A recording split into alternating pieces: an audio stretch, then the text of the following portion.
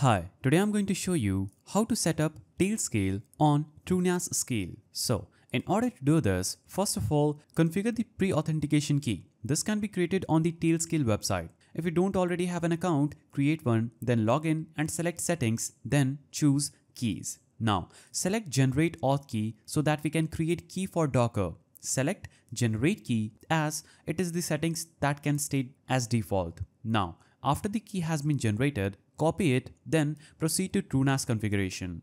Now, setting up Tailscale on TrueNAS Scale includes accessing the available application, searching for Tailscale, then selecting install. In the app configuration section, paste in the authentication key we got above. If you plan on using TrueNAS as an exit node, you must keep the user space option enabled as well.